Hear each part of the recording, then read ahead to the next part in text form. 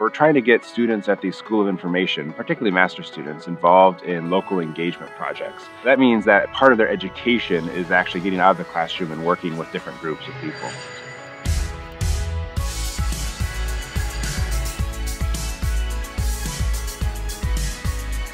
We wanted the project to develop and include a 4-credit course to provide context and tools for the students to identify problems and propose solutions to meet information needs of the local community.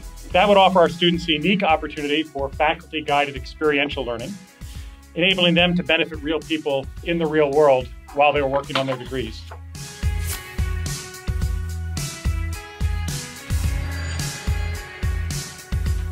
This project's important because it does a couple of different things. One of the main goals is to give students direct experience with designing in very complicated environments. Local governments are incredibly complicated. They have a variety of responsibilities, dealing with a ton of constituencies and stakeholders, with multiple organizations that they have to coordinate with.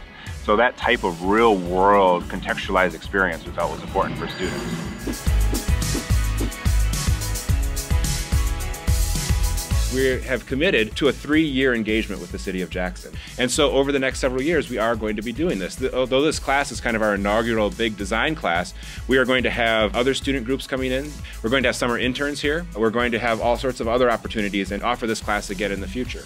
So the fellows and I are actually building off the designs and the research that the other teams did in the winter semester. We take all their information, we reviewed it, we prioritized it, and we came up with different types of projects to focus on to make sure that they actually get implemented.